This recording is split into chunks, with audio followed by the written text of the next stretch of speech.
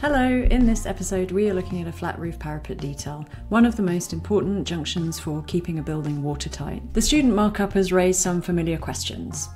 Is that a metal plate under the coping stone? What do the thick double lines represent? Is there a chamfer here? And what's happening around the membranes of the upstand? It's easy to see why this area causes confusion. The parapet junction combines roof waterproofing, wall construction, thermal continuity and drainage detailing in a single compact area, so let's unpack it step by step and see how each layer works. Welcome to the Detail Clinic. This series is designed to help students understand the intent behind technical details and identify the key components and apply best practices in their own drawings. Let's jump in. Today's detail is a masonry cavity wall parapet with a warm flat roof build-up, insulation above the roof deck, a single-ply waterproof membrane and a coping stone at the wall head.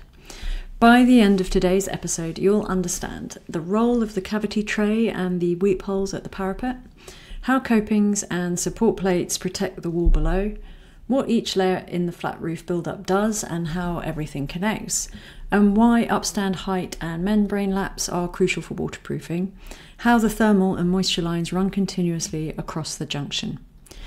Don't forget, you can download the free student pack that accompanies this episode, and more about that a little bit later on.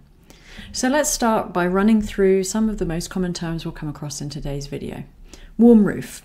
A roof build-up where the insulation is placed above the structural deck, keeping the deck and structure warm and reducing condensation risk. Vapor control layer. This is a layer beneath the roof insulation that restricts vapor from moving into the colder parts of the roof build-up. The upstand is a vertical or raised portion of the roof edge that allows the waterproof membrane to turn up, preventing water ingress at the junction. A coping stone is the capping at the top of a parapet wall that sheds rainwater to both sides, protecting the wall below. You can also get coping stones that shed to one side only. The cavity tray is a damp-proof barrier that catches any water entering the cavity and directs it to the outside through weep holes.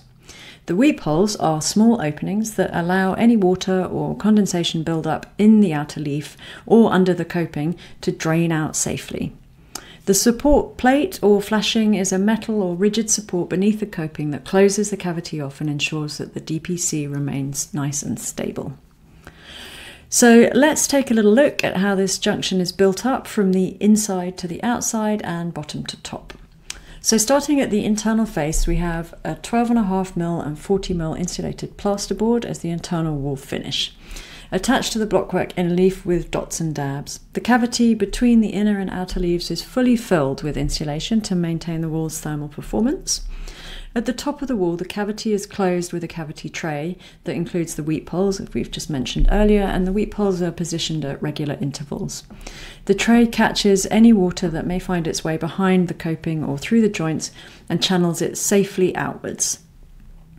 Above this, the coping stone spans across the cavity and is bedded on a DPC supported by a metal plate. This was one of the students' main questions. The metal plate or flashing closes the cavity and stabilizes the DPC. The coping itself has drips on both sides designed to throw water clear of the wall. Below the coping, we see the roof build-up. So this is a warm roof, meaning that the insulation sits above the deck. Here we have an 18mm plywood deck on joists covered by a vapor control layer, then 2 layers of rigid insulation, and finally the single-ply waterproof membrane.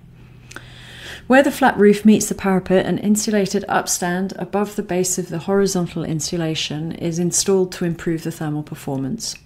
The waterproof membrane continues up the face of the upstand and laps over the insulation, connecting neatly to the flashing and the coping arrangement. The waterproof membrane upstand must be a minimum of 150mm from the finished roof level. So let's move on to the student questions. Is that a metal plate beneath the coping stone? Yes. Beneath many copings you'll find a support plate or flashing, often stainless steel or aluminium. It closes the cavity and helps support the DPC across the cavity. What do all the thick black lines represent? So in this drawing, the thick black lines are showing the flashing that laps over the upstand to prevent water ingress. Each flat roof waterproofing membrane will require a specific kind of abutment pieces and flashing requirements.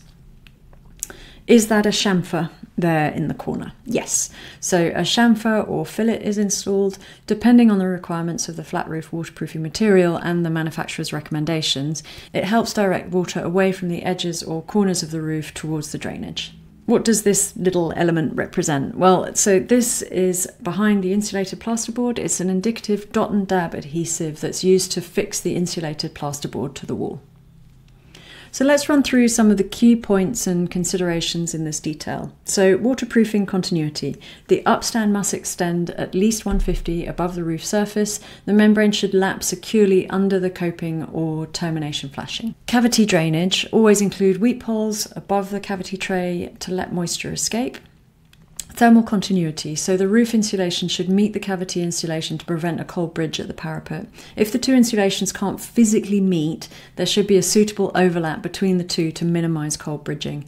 In this case, both the cavity insulation and the roof insulation extend up beyond the finished roof. Coping design, so provide drips both sides to shed water of the wall face. So support plates or flashings must be non-ferrous and durable. Vapor control, so we need to ensure that the VCL, vapor control layer, under the roof insulation is continuous and sealed at the joints. Coordination, so check heights and upstand dimensions against manufacturer guidance and insulation thicknesses. Maintenance, parapets are high risk for water ingress, so we need to ensure that we have good access and durable materials. As always, project specifics matter. So substrate, moisture, exposure, finishes, acoustic and fire requirements, warranties, insurer requirements, manufacturer guidance can all shift the final arrangement. There is always more than one way to design a detail. So don't forget, you can download the free student pack for this episode, which includes our fully annotated parapet detail, a glossary of all the terms that we've come across in this video, the wash checklist for this junction, and key points and design considerations. You can find the download link in the video description or over at First in Architecture. Don't forget to like this video and subscribe to our channel and all that good stuff. Thank you so much for watching, and as always, happy detailing.